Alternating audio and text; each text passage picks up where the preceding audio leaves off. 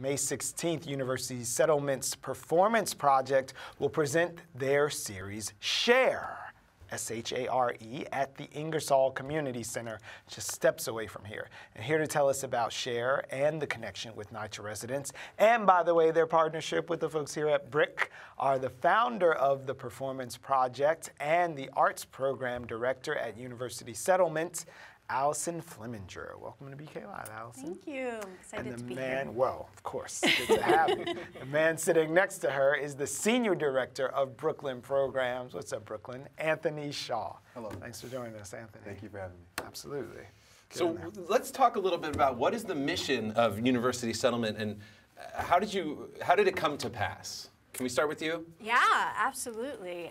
So, you know, University Settlement's been around for 132 years. We feel small. This is our 700th episode. You guys are blowing us out of the water. Go on. And the idea was to bring people together to share cultural capital. University Settlement is actually the first settlement house in the nation, and it kind of spawned a movement that spread across the country. And we're really all about creating programs that strengthen lives for low-income New Yorkers. That's amazing. So then you do the same thing through a Brooklyn lens. So what is Brooklyn bringing to this whole experiment? So University Settlement in Brooklyn, it really looks like a combination of cornerstone community centers, which includes Ingersoll and Atlantic Terminal, but we also provide campus programming in a number of elementary and middle schools across Brooklyn as well. Awesome. So our work is really kind of comprehensive. Like she was sharing, like it's a combination of human services, but also in Brooklyn, we really focus on how to provide education support as well. And the arts have been core to the model since its inception, because it was really believed by the people who started the Settlement House movement that the arts were how you brought community together. Wow, that's phenomenal vision, especially looking back over 100 years later, and we see people scrambling to bring those programs in, because that's really how you connect with people, right? Mm-hmm. What is it that makes your art programming so unique? Well, it's really specifically designed to bring together artists at all stages of development. We focus on young artists in the community, and we bring together professional artists who are really interested in developing their art practice as a social practice. So they want to use art to build community in creative ways. And that's our Artist in Residency program. That's amazing. So it's intergenerational. Absolutely. It changes genres and folks and levels and beginners and mentors, all these things put together, yeah? Yep. Phenomenal. Yeah, and that's our Share series really started as a way to bring our professional artists, our young artists who are emerging into the professional art world and looking for ways to kind of navigate their way into the arts sector and demystify what it's all about. The Share brings everyone together, also with young people in our community who are maybe making art for the first time. Anthony, do you work with those sort of young people that are making art for the first time? What do you think, what do you hope is their takeaway from that?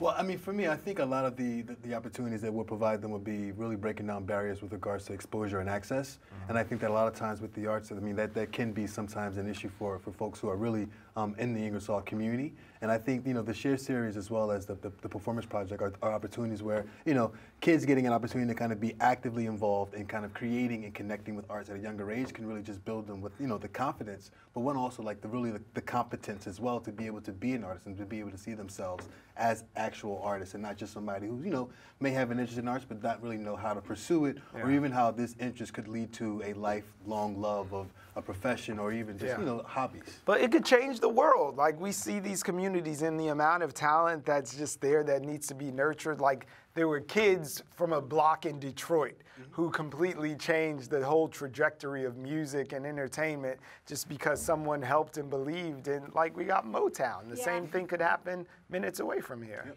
We really focus at the Performance Project on our fellowship program, which is specifically designed to help our homegrown young artists. And I think Share is such a crucial time for them to build their network and to witness each other and to feel that their voices really matter and understand they're part of a large community of incredible talent. So what are we going to see at Ingersoll Community Center just days from now? What can we expect? Well, I think with regards to our share, you're going to see a lot of very powerful performances, a combination of spoken word and dance, and I think we also have some folks who can come out and sing as well. The Brooklyn Slam team, poets Oh, from yeah, Brooklyn they're good Slam friends team. of ours here. We have DJ Illspoken. We have one of my new favorite dance crews, the Nameless Crew. We have some young people from Anthony's program who have just started learning African dance. And a senior choir that has been nurtured by Jack, which is a wonderful cultural venue in the neighborhood. Yeah, we love Jack. These are all our friends. Yes. Well, another friend, of course, is BRIC. Tell us about that partnership. Come on. So, I mean, we're really excited about our partnership with BRIC. I mean, really, we were talking about this Community Arts Council, and a lot of that is really through the partnership with BRIC. I think for us, it's really being able to leverage both the unique strengths of University Settlement, which is an understanding of human services and community engagement, but also just like the rich resources that BRIC provides. Really having a team of really talented and qualified artists, but also folks who really understand that arts is a part of everyday life and it should really be infused into everything. And I think those two things together is going to support our work towards putting together our Community Arts Council. Yeah, and I think this is a groundbreaking partnership between a community-based organization and a cultural organization where we're really coming together to ask the community, like, how should we be partnering? What should we be doing? So we're creating a community arts council. The community members will apply and be paid to serve on this council. They'll get all sorts of training in cultural organizing, and they'll really have their voices heard in what kind of artists should be making work in their communities and what kinds of experiences the community really wants. So I think this is very, very groundbreaking. And our Share series this year was funded as part of the New York City Cultural Plan. Right. And we have been collecting almost 1,000 voices from NYCHA residents and low-income New Yorkers, and they have really been saying over and over again that we want more arts funding in community spaces. So you said it all. May 16th, find yourself at the Ingersoll Community Center. It's going to be a phenomenal event. It is. The Share series. Get out there and share with the people. May 16th. We'll see you there. Thank you. Thank you, Allison. Anthony, thank you very much.